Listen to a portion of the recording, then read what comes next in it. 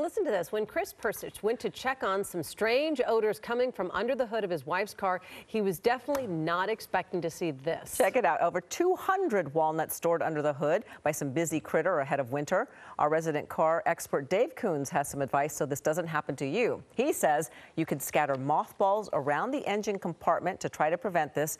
Rodents don't like the smell. But I guess that was a squirrel, so they're kind of cute for rodents, I think. I do too. Yeah, their tails are better. They're much better, much better. Hello, I'm Mark Brown. Click the ABC7 logo to subscribe to our Eyewitness News YouTube channel.